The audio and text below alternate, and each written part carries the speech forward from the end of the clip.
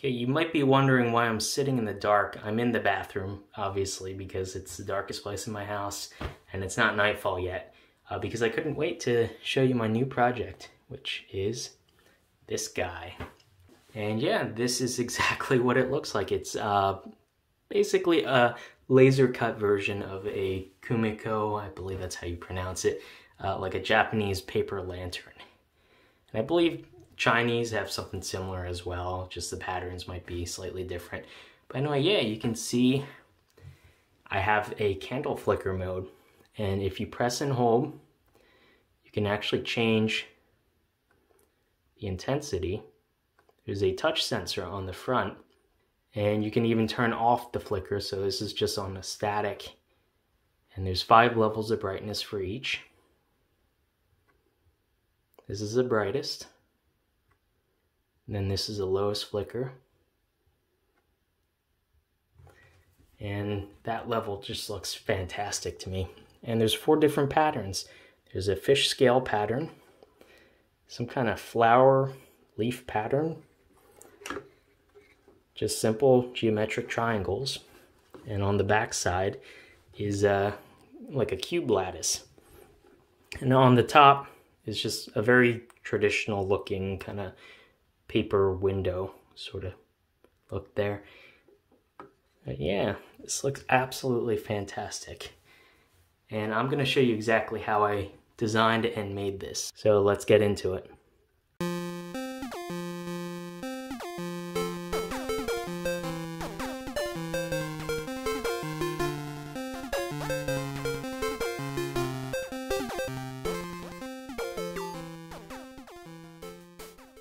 A word from this video's sponsor.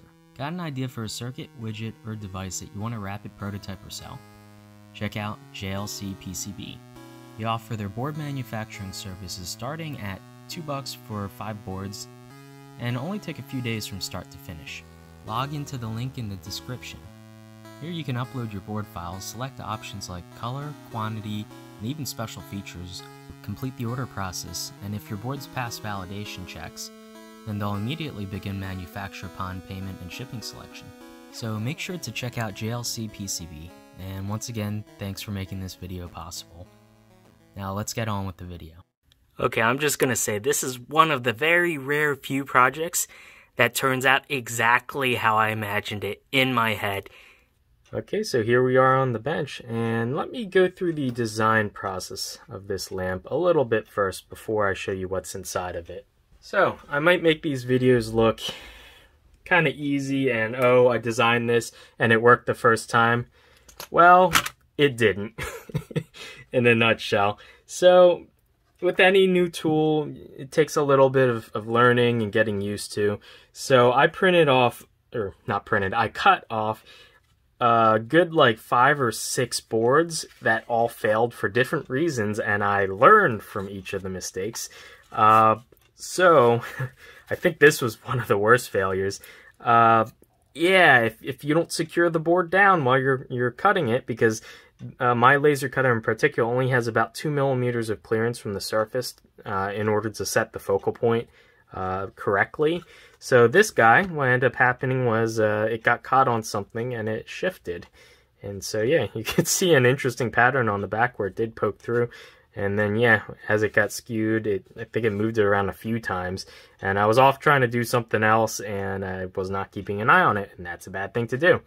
Another thing was, yeah, if you cut, you can leave... This I ended up reusing just to test, different squares to see what the how many passes and what speed I should set it at to kind of optimize. But you can see on this first one, it actually skipped a step. I had it driven too fast, and I guess it just lost a step or something gained a step, I don't know. And yeah, and another thing to note is I learned to put this blue painter's tape on, because you can actually see some of the areas there's a charring outside of cuts. So blue painter's tape actually helped immensely, and then you just peel it off after you're done, and it comes off very easily as well. And the laser cutter can cut right through it with no problems. And yeah, and I had a couple more failures due to the wood moving after I was done cutting. And so, yeah. And this one, I think, was an early failure. You can see the wood that I bought. This is from the dollar store, so you can see what kind of materials I'm dealing with. But yeah, a lot of this wood is quite bowed. You can see a lot of them are kind of bent, I guess, like concave. So the edges stick up. And what I ended up doing was I actually added some more tape. I didn't have like a proper setup where I can actually screw something down to secure it.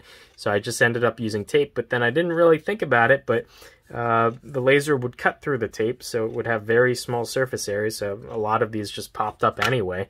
So what I ended up doing was just putting more tape along the sides and holding the whole thing down, just like wrapping it like it were in a straitjacket, and that ended up working pretty well. But yeah, I have all these scrap pieces of wood. These will not go to waste. I'll actually use them. I'll probably just flip them over and use them for dialing in like engraving settings and cut settings and that kind of stuff. So yeah, nothing goes to waste. But yeah, I think it was $1 for 6 boards. So this is like almost $1 wasted. Well, not really wasted, but yeah, an invaluable experience in learning how to use a laser, like a diode laser cutter. So there is that. And one of the first, I think this was the first successful one that I cut. It is still, actually it's very bowed, you can see there. It's not even straight, holy. But anyway, I just use this as a test, because this one I did not put blue painter's tape on, so there's like significant charring, and it's not really even, not so great looking. But I just use this to test how to glue the paper down. And I tried glue stick, like some of this, like, you know, purple glue stick that turns white while it dries. It sort of works, but not so great, and it leaves clumps that are uneven. What actually worked really well was also from the dollar store.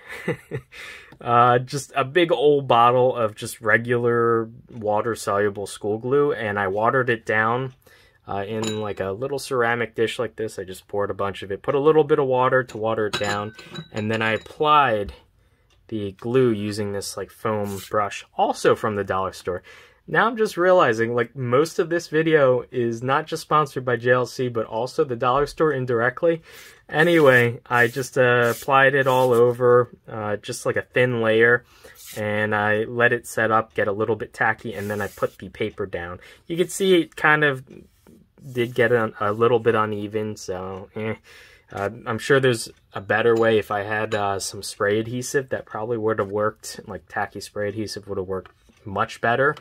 And another issue that I was having was when I was gluing these sheets together, because like I said, they're all slightly bent, I had to glue them. I used wood glue along the sides, and to get it kind of to stick in the corners, I used a little bit of super glue, just some of this stuff. And that worked really well because it sets up fast, and it, you know, you don't have to hold it. It just tacked the corners down, so while I waited for the rest of the glue all along the edges to dry, then that would at least hold it. But the unfortunate thing is it actually soaked into the paper, so some of the spots when you're looking at this close up are slightly more translucent in the corners where I use the super glue. So in retrospect, I would, if I did this project again, I just wouldn't use super glue. Also, I wish I'd spend a little more time sanding the edges so that you wouldn't see the darker material. That's just an aesthetic thing. And yeah, and you can see in certain areas the wood is actually not quite, like in this corner it's actually inset a little bit too much because the wood is slightly curved. So it doesn't match exactly. It's good enough when you're looking at it head on, you won't even notice that, but if you run your fingernail there, you can see definitely there's like a little bit of a gap. It doesn't match up exactly perfectly. And yeah, other than that, just give you a nice close-up of the different sides. This is the flower side. These are like scales or waves or Wi-Fi symbols, if that's what you're into. We have geometric cubes, which I really like this side. It's one of the sides where more light, because there's less wood lattice work, more light actually transmits, so this side's brighter than some of the other sides. For instance, the Wi-Fi symbol side or scale side has a lot more wood, so less light actually makes it through this side. But I think this pattern looks really interesting. And happy medium of just random triangles. And yeah, and for the top, I went with this kind of very traditional paper lantern kind of thing going on there. And that looks simple, but, you know, pretty elegant. Yeah, and that's about it. I guess nothing to do but to pop these open. So this bottom, you can see I spent quite a bit of time measuring everything to make sure that I could get the placement of the USB port just spot on. And I even modeled it in CAD, the actual PCB, and to make sure it would fit and I can get tolerances pretty tight. And that's where this guy comes in. I did the same thing that I did on several other projects where I designed the model for what I wanted to print, and then to make sure that it fits, with Incura, I actually dropped it below the platform in the slicer, and it'll only render, like, you know, the top part of it, so I can check the clearance around just the top portion of it. And that's actually a really good tip. Then you don't have to print out the whole thing and then realize your tolerances were wrong, which happened to me because this is actually quite loose. What I usually do when I design for something is I'll add, you know, a certain amount of clearance between one part that has to fit inside of another part. And for this, I did a offset, but I forgot that I should have done an offset by half of the clearance because it'll do an offset on both sides. So I ended up using 0.5 millimeter clearance, which for my printer is usually pretty good enough to give a fairly snug but not like too hard to insert clearance. But it ended up being 1 millimeter because it did 0.5 and then 0.5 on the other side. So this part is too loose. It'll fit, but it won't actually, you know, be removed. It'll be a little bit too loose. If you were to see here, it wiggles around a little bit too much there. So I ended up setting the offset clearance to 0.25, so it would be 0.5, you know, all around. So that worked actually pretty well, and you can see here exactly how I'm accomplishing the touch sensor. And I just pulled out of my scrap box this random shielding for something that I took apart, and I cut a little bit of sheet of that copper tape, and then I just soldered a wire to it, and I taped it on the other side of where the power symbol was engraved, and that was good enough. And this, the rest of the fit on this was actually really tight, so I printed out some posts that the PCB actually snaps into, and the tolerances on those were a little bit tight, so I actually had to you know, use a flat piece of metal and then a hammer to lightly kind of press fit onto those studs. So this PCB is not going to come out easily. I would probably either destroy the base or the PCB trying. So in the models that I will be uploading, I've already decreased the diameter of those posts to make it a little bit easier, so that you'll get a snug fit, but it won't require, like, you know, hammering to the point where you're uncomfortable and you feel like you're going to break it, which was the case for this. But yeah, the circuit's actually really simple. So we have our USB port in the back here. The board juts out so that the port is nearly flush with the front. It's a little bit inset, but just a tiny bit. And we have a connector here in case you wanted to use a battery. I just added them. And also, you know, for testing, you could just put a header on there or whatever. Other than that, I have a electrolytic decoupling cap on the 5-volt rail and just pretty much one chip. Here's a in-circuit serial programming header for the ATtiny 84, which is the microcontroller running this show. You can see there's no crystal oscillator. I'm using the internal oscillator on this chip, and all that I really need is a decoupling cap. And I added a 10K pulp resistor on the reset line. I've since learned that these chips actually have an internal pull-up on their reset, so that's redundant. You don't technically need that, but it adds just a little bit, you know, it doesn't hurt anything, and it adds some noise stability to the circuit, so it doesn't just randomly reset if there's, you know, fluctuation on the power input. There is 4 BJTs in this case. I'd originally used MOSFETs, and then I forgot to put pull-down resistors, so when you first plug this in, when it wasn't driving those, the lights would flash like randomly, and I did not like that, so I switched them to NPN, so it'll only turn on when you turn it on. Additionally, I bought, let's see here. So a pack of 50 warm white LEDs, and originally I was just going to go with, I was going to say screw it, just use cold white LEDs, because I have tons of cold white LEDs, but not really any warm white ones that I could use. But I'm so glad I went with the warm white. It looks a lot more convincing as like a candle using the warm whites over the cold whites. So they're 3mm ones, and I just have them stood off about an inch from the board. It's not really any, I didn't really calculate anything. I just sort of went with the flow of what felt right to try to get the lights just kind of starting at the bottom here so that they would diffuse as the light traveled upwards. One thing that I found, interestingly enough, there was a short on the PCB. When I was designing it, I had messed up, and it somehow made it through the DFM checks and whatnot. And I did not notice that basically the resistor for this LED was, shorted. So this LED was fed by 5 volts without any resistance to limit the current. So this LED, when I first soldered this together, is significantly brighter than all the other 3, and I thought that was kind of weird. And after running it for a short while, not even like a minute, it started flickering and it burnt out pretty much. So I traced it and I found out, yeah, the resistor wasn't doing anything in the circuit. So what I ended up doing was I didn't solder it to the other pad. I lifted I soldered in a new LED, obviously, and then I lifted the positive lead on the LED and soldered it straight to a resistor and then straight to the collector on the NPN transistor. So that's bypassing, the pad here, which was supposed to go only to the LED, but it goes to VCC because of a wiring mistake that I made. So anyway, I fixed that on the PCB. There shouldn't be any issues with that if you download the files that are going to be linked in the description. So yeah, in a nutshell, all this board does is it reads the touch sensor every once in a while. I think something like every 10 times a second, something like that. And it'll generate PWM for the 4 channels, and they're all independent. And there's 2 modes on this. It'll do either constant PWM, so it'll just set the output at a fixed level of brightness. There's 5 levels of brightness, and then if you switch it beyond that, then it starts going to 5 levels of candle flicker.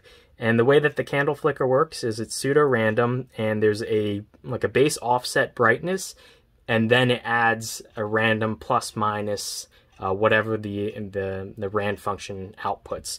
So in that way, I can modulate it. I can have a certain set level of brightness that it modulates around. And so that's generally how that works. It's pseudo-random, so it's always seeded by the same value. So technically, every time you fire this up, it will show the exact same output. But it has such a large variance, and there are 4 of them, and the way that the light is random kind of between all the LEDs as well as kind of the random diffusion going on, it's really hard to tell. I haven't been able to notice any distinct pattern while this is running.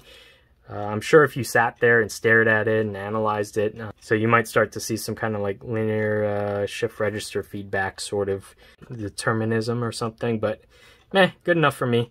So yeah, pretty simple PCB, pretty simple construction, just a little wire going down to there, and everything just sort of tucks in there. The base is pretty simple. It only took me, I want to say an hour to print, something like that. It doesn't use a lot of plastic, and I think it looks pretty smart. So it would have been nice. I do have wood filament, and it really did cross my mind to print this out in wood filament, but there wouldn't be really a great contrast between the base and the rest of the wood. So I figured having something simple, still remaining simple, so a simple solid gray, aesthetically looks pretty nice to me. And another thing that I did was I added little fillets all around all the sides and the bottom to try to help with elephant footing. My printer does have pretty bad elephant footing just to get the adhesion, and so there's a little bit of one, but it's not super bad. If you were to look at this close up, you'll notice, and especially if you run your finger along the edge. But just from a distance, it looks pretty clean and sheer. So yeah, and that's basically it. If you guys are interested, all the design files for everything, the DXF files for all the faces that I have, will be provided, and I'll provide the SolidWorks files as well. So if you want to modify the designs, I believe I have a template of just a blank center, and you can add whatever pattern you want in the center. And that's actually how I redesigned each face, is I started from that template file and then I saved it as a new file and I edited it. So yeah. And so if you're interested, I have also some other variants of the top layer, the top lid. If you wanted to try, I had one that's more Chinese inspired. It looks like little octagons. But anyway, yeah, this project was one of the very rare projects that usually I'll have an idea in my head and I'll start sketching things out and imagining how it would work or look. And oftentimes it doesn't come out the way that I imagined in a project. It very rarely does. This is one of the projects that the first time I powered this on, once I finished it, it looked exactly how I pictured it in my mind. And for that, I was actually really happy. The only thing I might do to improve this if I were to do this again, well, next time I pop this open and I have my laptop with me, I'm going to increase the sensitivity on the touch button, because I noticed you do have to kind of press a little firmer than I'd like. So that'll definitely help. And it would actually help if you put like a little metal pin or something and had that soldered to the wire, then the sensitivity would be significantly higher than just through the wood.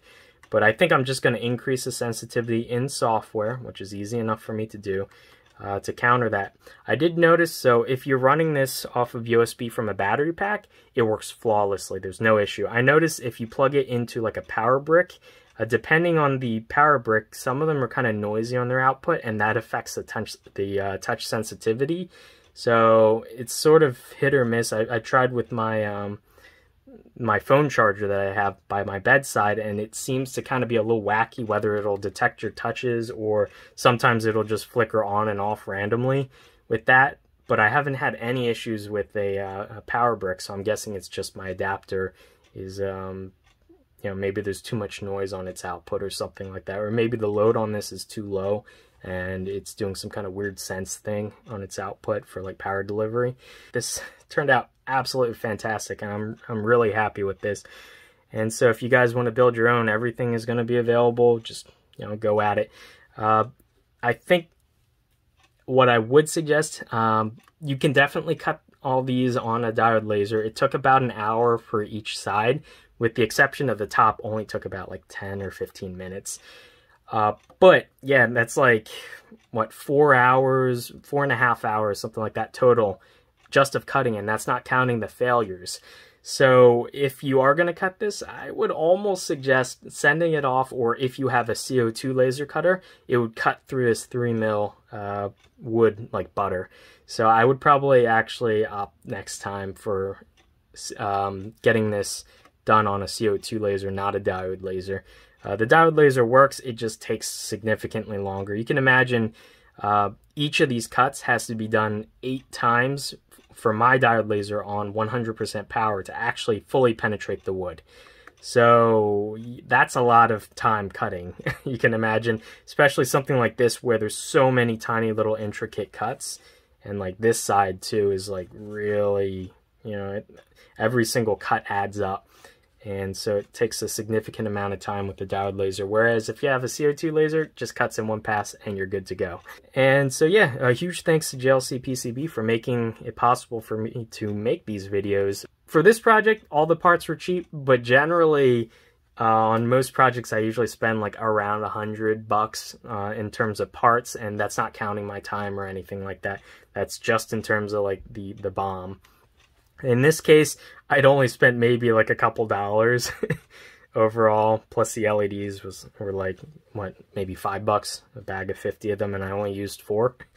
And I destroyed one, unfortunately. But yeah, so in terms of this was mostly a time commitment, because it took me a good, you know, I don't know, like a month or something of cutting, because I would cut one board and it would fail, and then I would be discouraged and I'd have to put this down and just walk away. And on top of that, I had to wait for LEDs to arrive. These guys took like 2 or 3 weeks because they got lost in the mail like the first 2 times. And another thing, when you're gluing like these wood pieces together, it actually would have helped if I had like corner squares or something to line it up. All I ended up doing was using blue painter's tape and taping all the sides together and kind of trying to square it up by eye the best I could. So there are some gaps. It's not perfect. You can see quite a number of gaps actually. So yeah, this process could have basically been a lot better if I were a better woodworker, but I'm not a woodworker. I'm an electronics and programming guy. So, but I think if I were to build another one, it would get progressively better and better in terms of the quality of the glue up and everything like that. Hopefully you guys enjoyed this video, and I'll see you in the next one. Bye.